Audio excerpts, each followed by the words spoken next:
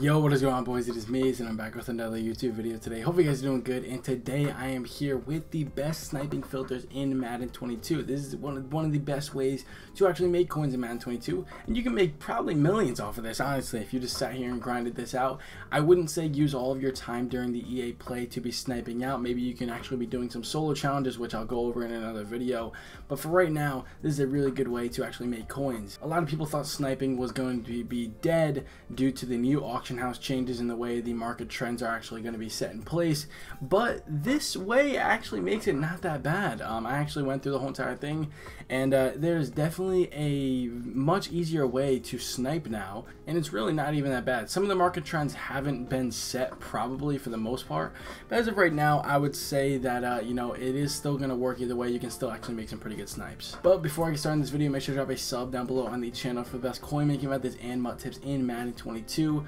along with pretty much any other tips you guys need team building wise and stuff like that. And also make sure to drop a like down below on this video as well. I was trying to have at least 10 likes on this video. So I actually already recorded this video earlier on today and the file got corrupted, so very unfortunately you know, I pretty much am re-recording this whole entire video, but it might be a little bit smoother.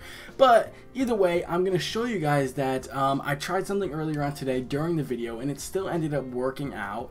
And you know, this kind of proves that sniping is not dead at all. So earlier on in the earlier on in the day when I recorded this video, I bought both of these Joe Toonies, however you say his name, I don't even know.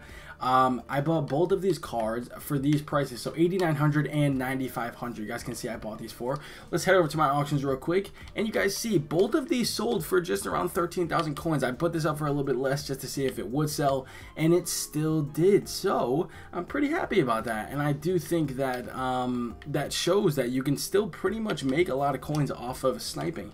I think I did the same exact thing with an Eric Armstead. Yes, you guys see here that I bought this for 9,900 coins, and I sold the Eric Armstead for 13,500 coins. It doesn't seem like a lot of coins, but for day one Madden, 1,000 to 2,000 coins in profit on each card is actually very good. Golds are a little bit harder to snipe out and stuff, but I'm still going to show you guys the filters. But I do think 80 to 81 is going to be your bread and butter to make some coins this year. As you guys know, there is market trends now, and there's, you know, certain different market trends on certain cards that'll show you the minimum and maximum that you guys can actually buy them at, and you know, the median price and stuff like that.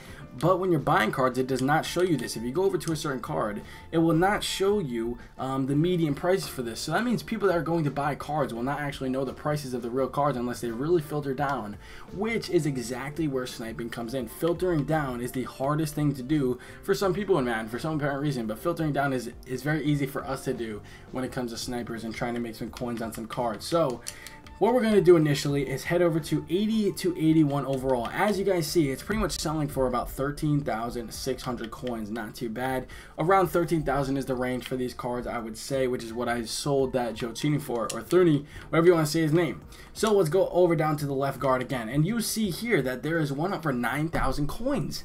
Pretty easy. Let me go pick this up real quick, and it expired, so I wasn't fast enough, but you guys see that I could have picked that up and sold it for another 13,000 coins.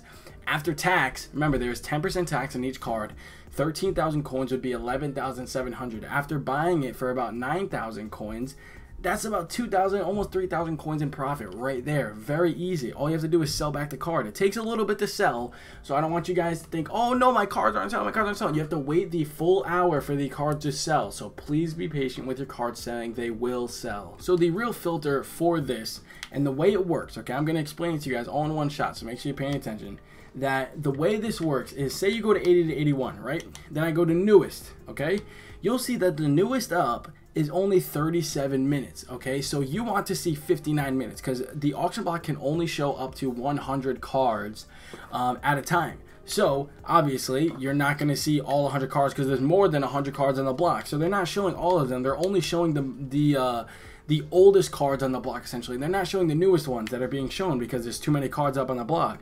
So that's why when you filter down, so now these are only all of the 80 to 81 cards on the block on all of Madden.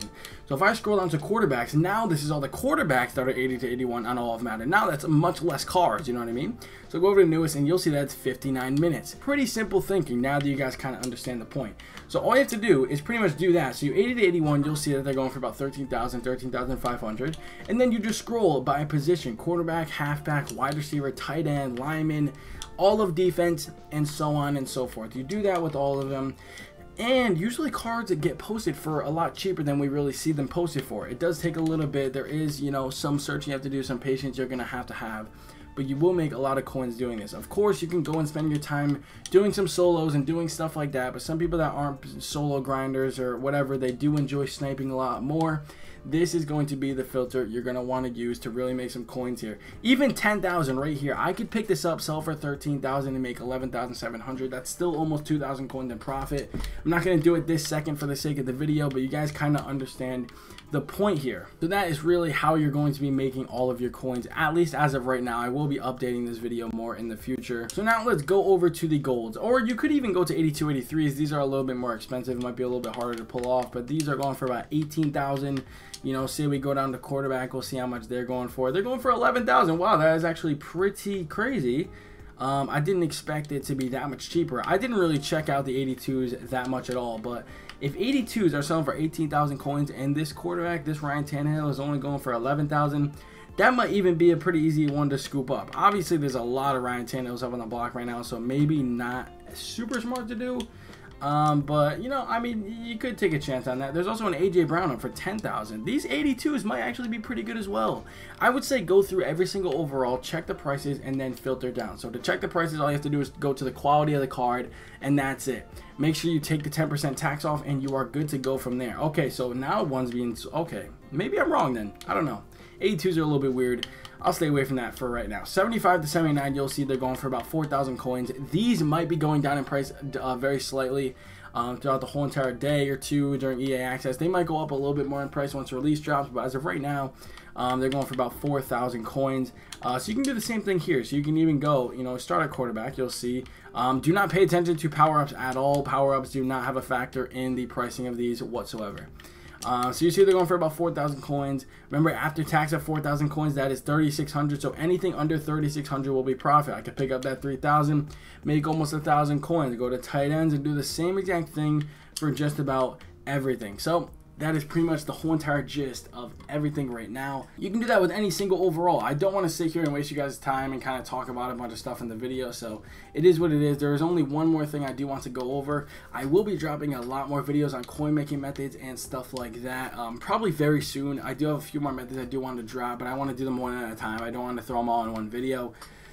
So this is something I wanted to show you guys in general, is what I was talking about, the market trend. So if you click on a card and you go to auction it, you'll see that there's a medium price, a lowest buy now price, current available, stuff like that. Usually under these cards, you'll see that there's a minimum and maximum that you can actually sell this card for, and it'll show the recent sales. So essentially, this is pretty good for people that are selling cards and you don't really feel like checking prices. You don't have to guess which prices. You know, you might not lose coins on a card, you might not, you know, yeah, it's just kind of stuff like that, trying to sell. But I feel like a lot of people won't really pay attention to this that much, especially when they're buying cards. This screen does not come up when you're trying to buy a card, so you won't even be able to tell if you're getting a card for too expensive or too cheap. It's pretty good that way. I think that is a good way for snipers. I just wanted to show you guys that real quick on the economic information tab, but that's pretty much gonna be it for the video. Hopefully you guys enjoyed. Hopefully you guys go and make some coins off of this filter. If you guys have any questions, make sure to drop a comment down below. I really do appreciate all the love, all the support on the last video, and I will be live streaming a lot more recently as well. If you guys want to come through, watch me snipe for a little bit, watch me make some coins. I'm probably going to be building a team as well. So yeah, that's pretty much going to be it. Hope you guys enjoyed. Love you guys. Have a good one, and peace.